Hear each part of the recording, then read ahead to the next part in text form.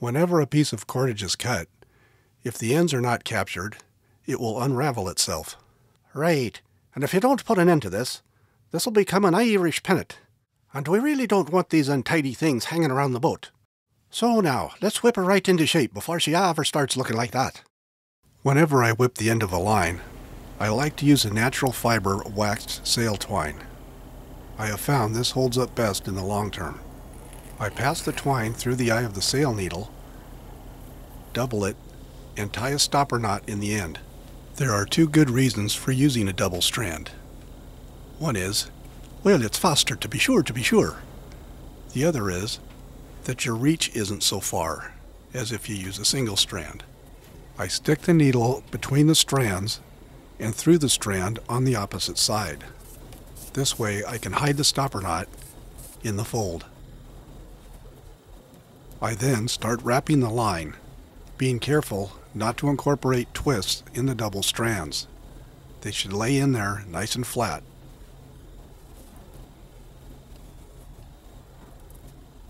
The whipping should be square, that is to say, it is as long as the diameter of the line.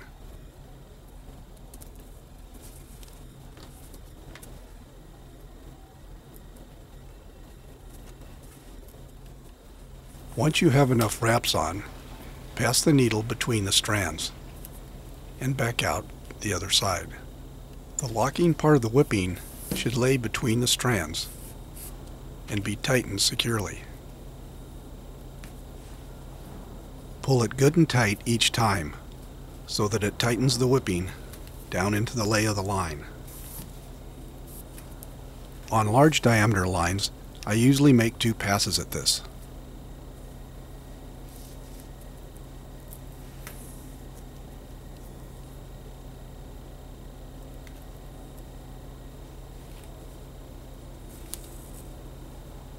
On the last pass, you can stick the needle through that hitch, make an overhand knot,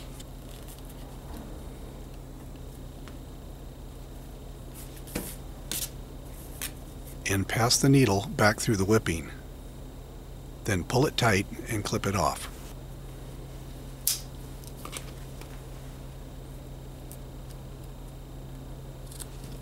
I usually try to whip the lines before I cut them.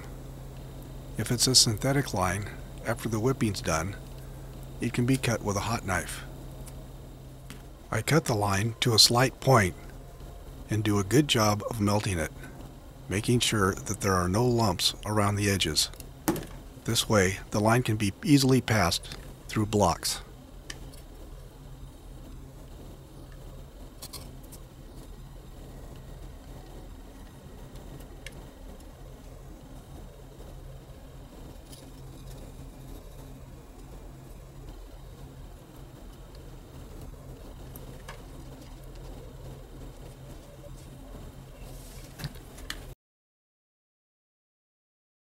On braided line, the procedure is much the same.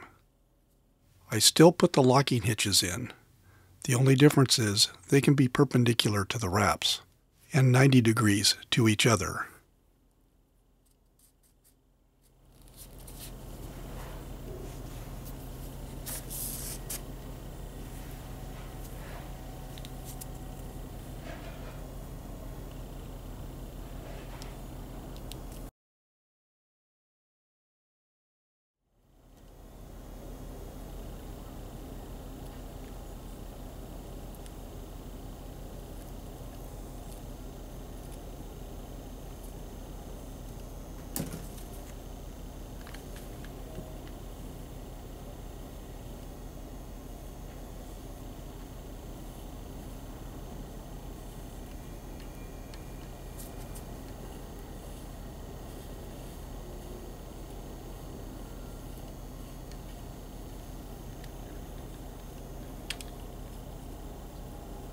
All right, and there you have it, you see, the perfect end to your cardage.